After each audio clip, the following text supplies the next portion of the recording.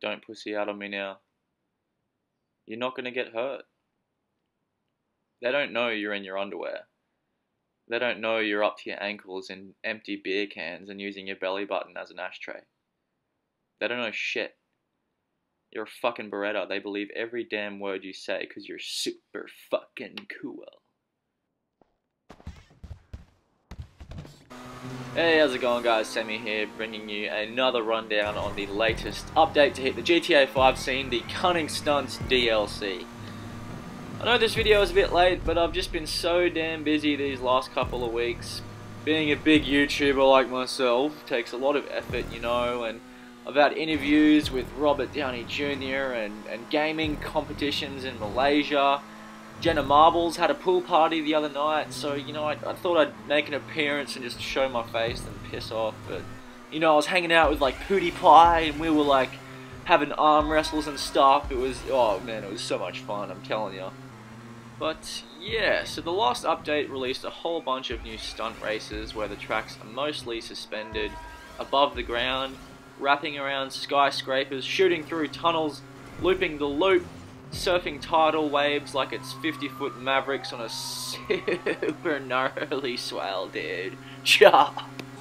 Some of these tracks really creep me out though, like, you'll be driving along nice and calmly, then all of a sudden there's horns and sirens and flashing lights and giant bowling pins and soccer balls bouncing around.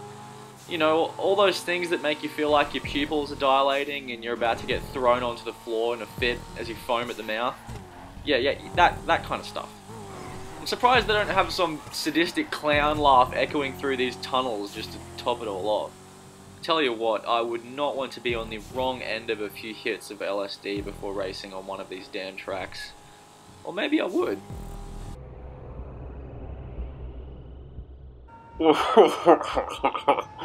This is real life, Sammy. It finally happened. You're finding your mind. Chase the pink elephant. Chase the pink elephant. Oh yeah, this is the second best red tube I've ever been on. Look at all the colors, children. What do you want, Michael? But this DLC is amazing. I love it. It's another example of Rockstar recognizing trends within the GTA 5 community and then updating accordingly. We saw it with the vehicle death matches where people were creating their own sort of last car standing game on top of an elevated platform. They were really popular, so Rockstar went ahead and released the sumo gameplay, and now we've seen it with the stunt races. People were making these crazy corkscrew 360 biggest jump in fucking whatever, Stairway to Heaven races, you name it. So Rockstar has gone ahead and said, here you go, we'll make it easier for you, without all the bumpy and flawed surfaces. Another thing they've fixed was the motorcycle's tolerance to impact.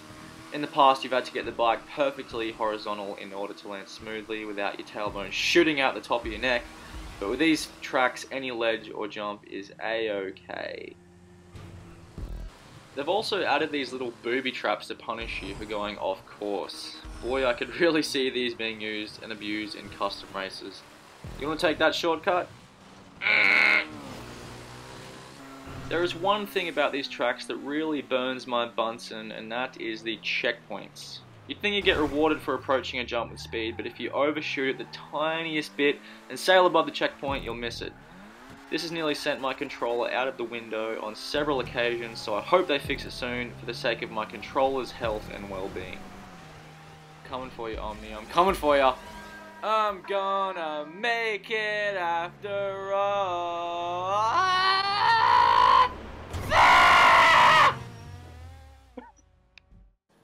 Some of these creations left me in awe when I first tried them out, and it was really quite amazing to see how far this game has actually come.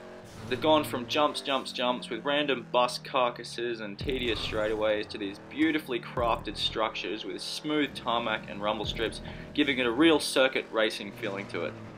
It's like you're on a freestyle roller coaster. Same layouts, but instead of being strapped in a fixed cart, you're strapped in a 400 horsepower hunk of American muscle, with all the freedom of being on a playground. Thanks for watching guys, and safe stunting.